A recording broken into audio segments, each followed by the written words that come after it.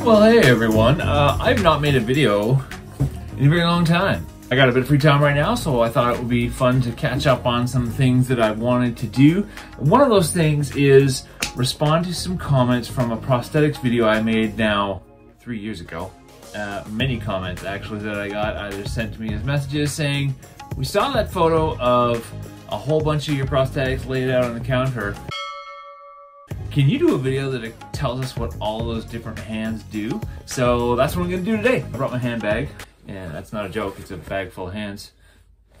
And I will go through it and show you each of the hands that I've got made for me over the almost quarter century of being a partial hand amputee. So here we go, let's get into it. Number one, the OG.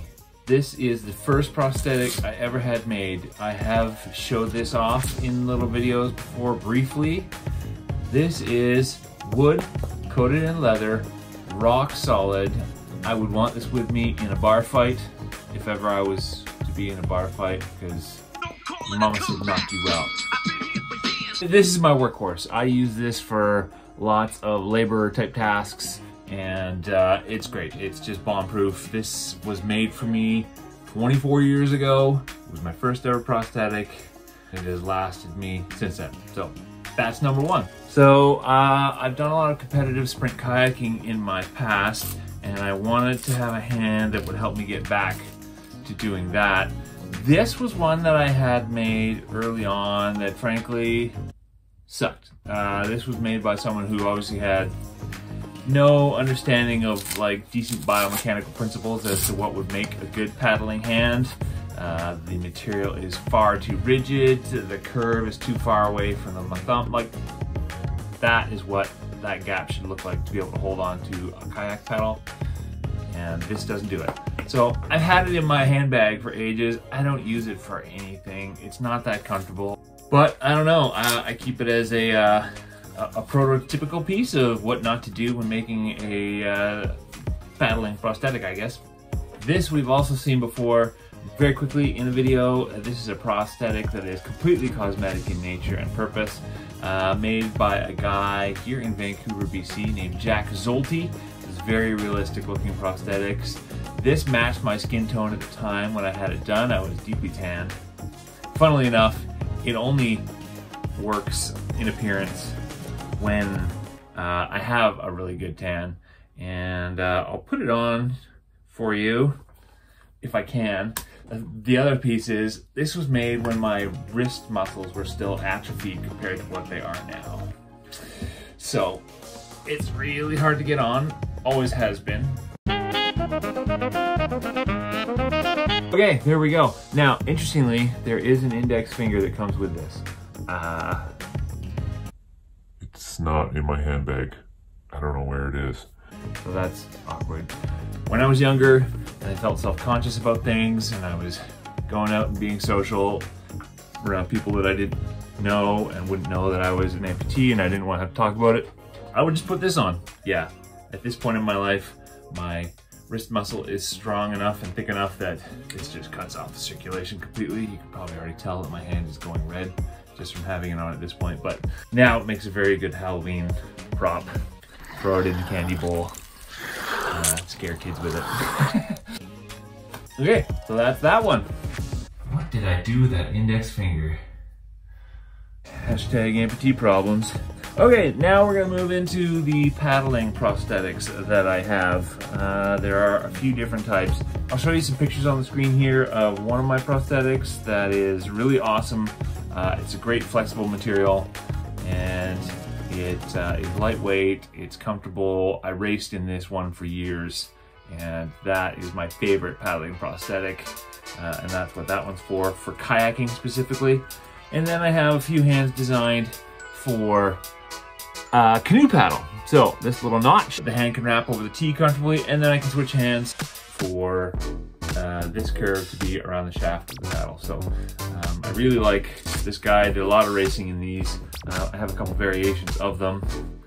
I call this my Deadpool hand just based on the color scheme of the time.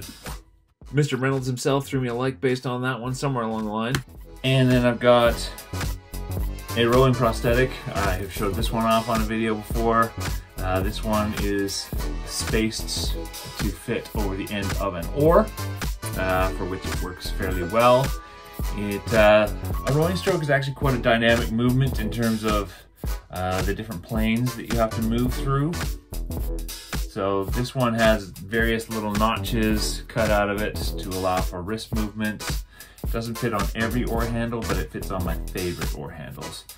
Okay, this one is also sort of for sports and activities. Now this is a device that comes from a company called Active Hands. They specialize in devices for people who have mobility issues related to their hands. So as you can see, this one encases my hand. So if I was to, for example, put this over an oar, I could still use the function of my fingers that I have on an oar, but just have this over top of it.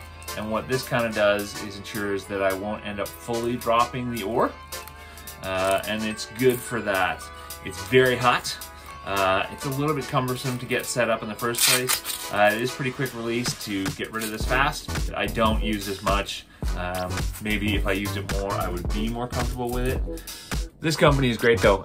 They make all sorts of devices for people with hand mobility needs. So if you're keeping score, we've got kayak, canoe paddle, and we've got rowing. The next one, this is not specifically a prosthetic.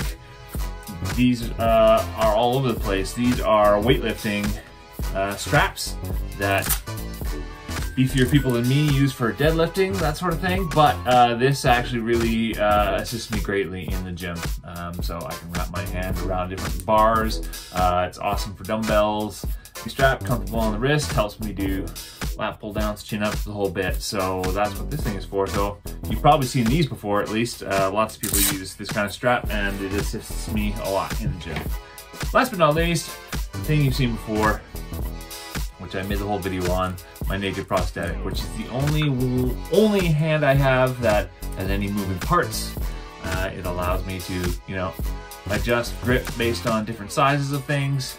This allows me to do the small things that I otherwise cannot. Drinking tea, pinkies up. Well, I don't have a pinky. There are a million things you can do with a thumb. It's not like it's a pinky. So there you go, a little tour of all the different hands that I have.